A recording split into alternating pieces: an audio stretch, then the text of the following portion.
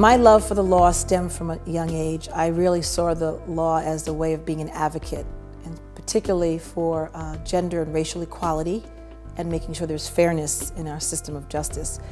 Helena is extremely committed and passionate about her profession, both as a lawyer and as a judge, and I've known her in both contexts.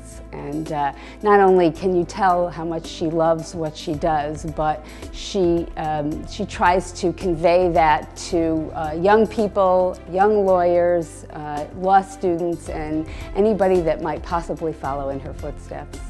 The thing that's most impactful, I think, about City Court is that it's an everyday court for everyday problems, everyday people. There are often not attorneys that represent the people that come before the court.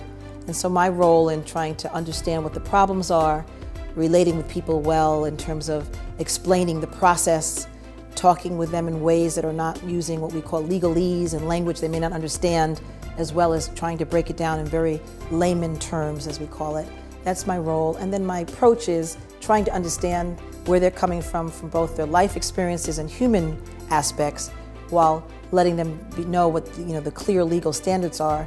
And sometimes people miss the mark, and sometimes people are close to the mark, but I have to bring that all together for them to understand that the decision I make is based on a fair and a careful review of all of the facts. One of Helena's greatest accomplishments, I think, professionally, has been the fact that she was the first African-American female to sit on the Albany City Court bench.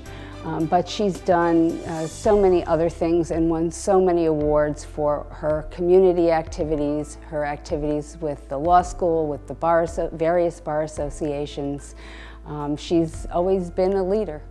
Being selected a woman of excellence in the professions is an amazing, I'm filled with gratitude. It's amazing recognition.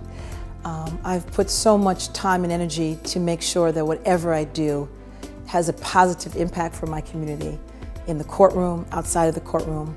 Women, we are a powerful gender, are we not? We are a powerful human presence. We are people that should be looked at in the same way as everyone else, but we're not always looked at as everyone else. And to be recognized among this wonderful class of women that make up the Women of Excellence, it tells me that I'm having an impact to help others succeed, the young people that are going to be our leaders of tomorrow, young people, people of color that don't often have the same opportunities as others. To me, that makes a big difference to have a role in that.